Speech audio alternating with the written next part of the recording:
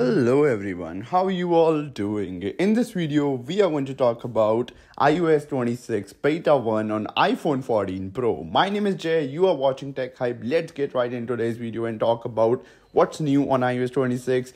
Actually, I'm pretty sure people watching this video are already aware about what all new features are there on iOS 26, so I'm not gonna waste the precious time that you guys have invested on me. So let's get straight to the point and talk about my real life experience and some new features and changes which are here on iOS 26 on iPhone 14 Pro. There are still a lot of features and changes which are yet to come on iPhone 14 Pro, but the sad part about iPhone 14 Pro is that it is not getting any Apple Intelligence features. If you guys were not aware about it, iOS 26 won't bring any AI features to iPhone 14 Pro series. It will be exclusive for iPhone 15 Pro and above, which includes iPhone 15 Pro itself, iPhone 16 series, 16 Pro, and that's it. Anyways, getting back to the topic, how has been my experience using the iPhone 14 Pro on iOS 26 beta? As of now, it's been just a day that I have been using this firmware on my device, not a long time. I will be coming up with my full review in which I will talk about things in detail.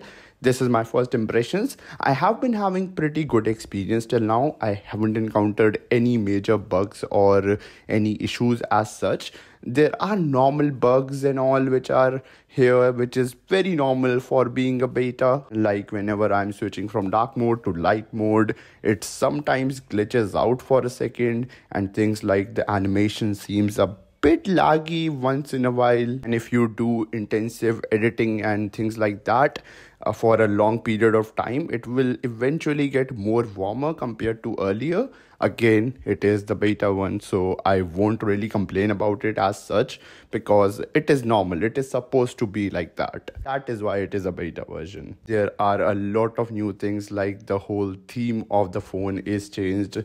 It has clear icons. It has a lot of things new in the UI elements itself. The control center is refreshed and the settings itself is refreshed to a very big extent. We also now have overhaul of battery section. It shows the battery in much better way and basically much easier way. It also shows you how much time it will take for your device to get charged up to 80% and 100%, which in my opinion is the most practical and the best feature overall on the iOS 26 beta 1 on my iPhone 14 Pro, or actually any device, because this is genuinely useful. Do let me know down in comments below what are your thoughts about this feature, but personally I just love it. There is a new preview app as well. It works the same way preview works on Mac, but I don't see myself or anyone using this app as such. I think it could have been integrated somewhere in Files app only, but yeah, I don't think so. I will use it as such. Do let me know down in comments below what are your thoughts about it. And talking about the most important factor here, which is the battery life. How has been the battery life?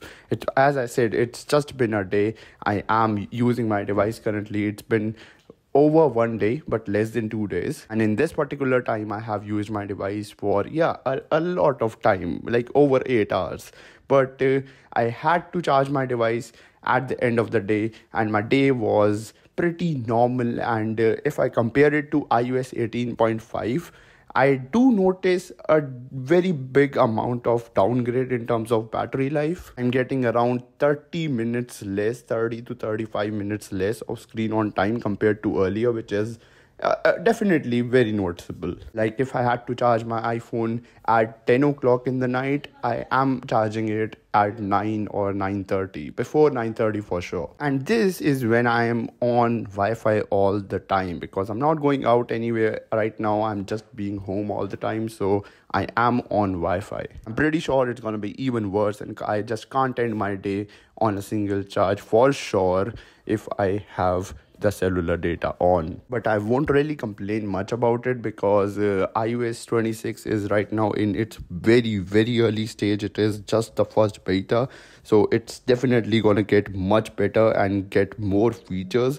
as we proceed towards the beta 2, beta 3, and slowly in September when we will get the public version. That's pretty much it for my first impressions and review. My full review of iOS 26 beta 1 will be coming up really soon, in about 3 to 4 days at max. Before Apple releases iOS 26 beta 2, I will be dropping my full review, so make sure to turn on notification and subscribe to this channel for more.